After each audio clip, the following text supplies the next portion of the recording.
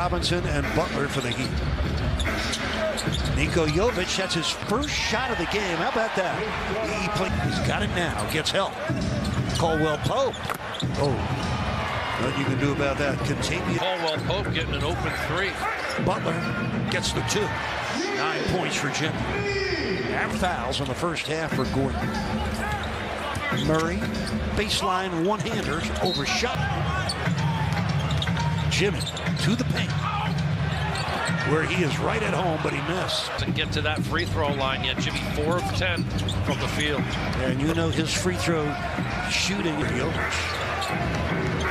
Duncan, kaboom! Jimmy off the spin. Yes. Oh, that's a comfort spin. Rozier. High stepping crossover for the score, and the right back to him. And he puts it in. 17 for Michael. Lobbing to Gordon, spinning, and then tipping it in. That's a quick in the 2014 draft. Bam! With a long 2. Almost his second shot. They gave him a 3 on that. That looked like it was a 3. I was going to say that was deep. Just really closing down and clogging the driving lanes. Jimmy Butler goes out of the year. This is his 60th game of the season.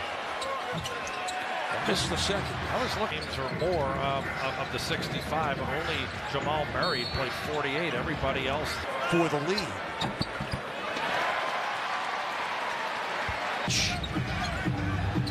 Porter, long 3. And Rozier's bam, baseline spin, duck in and slam. Oh, he was contributing, scoring the basketball. Got 7 straight points for the Heat. Jokic comes back with a silencer. Shot clock down to 7. The cutting Caldwell Pope hits the reverse. Out there, if you cut hard, he's going to find you. 3 on the shot clock. Robinson! Oh, an equally good. He's got a double-double with 13 points and 10 boards.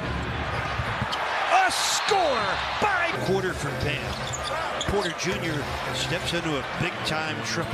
Duncan faking the 3, taking it to the basket. It rolls home.